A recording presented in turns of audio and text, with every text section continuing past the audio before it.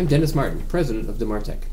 In today's video, we will discuss the Demartek iSCSI Deployment Guide 2011, one in a series of Demartek deployment guides. This guide is available on our website in our iSCSI zone at www.demartek.com/iSCSI, or by searching the internet for iSCSI Deployment Guide in any well-known search engine. There is quite a bit of information in our iSCSI Deployment Guide, far too much to include in this highlight video, so we encourage you to download the guide from our website. Several iSCSI product and solution vendors participated with us in this deployment guide. These vendors were Broadcom, Chelsio, Emulex, HP, Intel, NetApp, QLogic, and Xiotech, also now known as XIO. They provided some of their solutions that we tested. There is a chapter for each of them in our iSCSI deployment guide highlighting their specific solutions. We consulted with our friends at IDC, who provided some storage marketplace data and gave us permission to reproduce it in the Demartek iSCSI Deployment Guide 2011. Here is one of the charts showing the storage protocols by terabytes shipped, showing strong growth for iSCSI as a storage protocol through the year 2015. Additional data is included in our report. In our iSCSI Deployment Guide, we discussed the difference between direct attached storage, DAS, network attached storage, NAS, and storage area networks, SANs. We explain where iSCSI can play a role in your storage deployment plan. We also discuss how it compares with other SAN technologies such as Fibre Channel, including some discussion on pricing, performance, and reliability of iSCSI technology. In theory, iSCSI can be deployed over any speed of Ethernet. We've even tested it here over Wi-Fi at the Demartek labs, and it does work, though we don't recommend it for security, performance, and latency reasons. As 10 gigabit Ethernet becomes more common, we expect to see iSCSI become an increasingly viable choice for storage even in large enterprises. Of course, in order to deploy an iSCSI SAN, we need storage targets.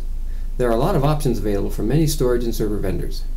Demartek Labs tested several disk arrays and storage appliances from HP, NetApp, and Xiotech, now known as XIO. Servers can also be made into iSCSI targets by implementing iSCSI target software and dedicating some of the server's own storage as iSCSI LUNs. For example, we deployed Microsoft's iSCSI software target in the lab on Windows Server 2008 R2 with a direct attached SAS array and served iSCSI LUNs to several iSCSI initiators. On the client side, good server class network adapters are important for reliability and performance. Desktop class adapters may not be able to handle a heavy iSCSI load. For this deployment guide, we tested 1 gigabit and 10 gigabit server class adapters from Broadcom, Chelsio, Emulex, Intel, and QLogic. Here's the diagram showing the products that we deployed. Let's consider the Initiator. Microsoft has offered a software initiator as part of their operating system since Windows Vista. It can be accessed from the device manager or simply by typing iSCSI Initiator at the Start menu. If you'd like to see a demonstration on how to configure the Microsoft iSCSI Initiator, please check out our iSCSI Initiator video on the Demartek YouTube channel. We showed that it's so easy, even a 10-year-old can do it. In our iSCSI Deployment Guide, we discuss the difference between software and hardware initiators and show examples of each. We demonstrate 3 different ways to create iSCSI LUNs in VMware vSphere 4.1 and Microsoft Hyper-V. For both of these virtualization environments, 2 of the 3 methods work with the hypervisor as it makes the storage available to the guest operating system. The other method allows the guest operating system access to iSCSI storage without requiring intervention from the hypervisor. Configuring a single iSCSI initiator or target is relatively simple, but how do you manage many iSCSI initiators and targets? This is where the Internet Storage Name Service, or ISNS, comes in. It's a protocol used between ISNS clients and ISNS servers to facilitate automated discovery, management, and configuration of iSCSI devices. ISNS isn't needed for basic iSCSI deployment, but as the number of targets and initiators in an iSCSI SAN fabric increases, it simplifies management by allowing iSCSI initiators to automatically discover available targets rather than manually configuring them. Are there best practices to use for iSCSI? Yes, there are, and we have put together a list of these in our deployment guide.